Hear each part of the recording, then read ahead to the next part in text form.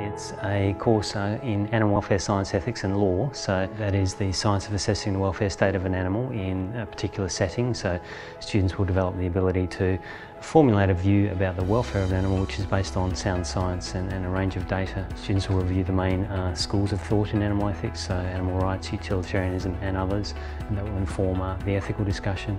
And then having considered the ethic, that feeds into the development of associated laws and public policies about the animals in those particular settings. So all of those three elements, animal welfare science, ethics and law, are central to the discipline and to the master's degree and the associated other degrees that students will be able to do, such as a postgrad certificate and diploma.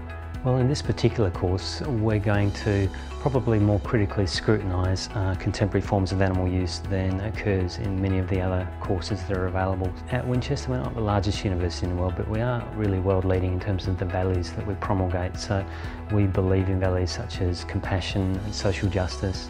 They're very much core to our vision here at the university. So it's very appropriate actually that we have a course here that does focus on more critically scrutinising some of the common uses of animals that cause those welfare concerns.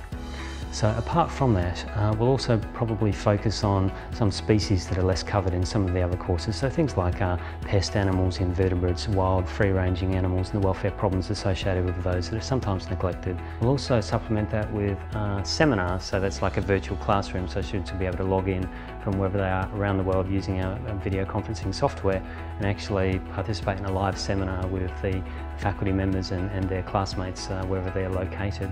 For students not able to log in because they're on a difficult time zone, then those will be recorded and they'll at least be able to view those later. They'll still be able to participate via discussion forums that will occur via the virtual learning platform that we have, so they'll be able to log in and comment at any time during the week on a particular topic. We want students to gain the ability to communicate about all of these animal welfare issues and demonstrate their knowledge and understanding in two really important ways. One is through traditional academic forms of communications. As well, we would like the students to be able to gain and demonstrate their skills in preparing PowerPoint presentations and academic posters for use at academic symposia. Also, we want students to gain the ability to use more general forms of communication that are suited to non-academic audiences, because that's so important to so many employers actually in the field of animal welfare, the ability to get their messages out to non-academic audiences as well.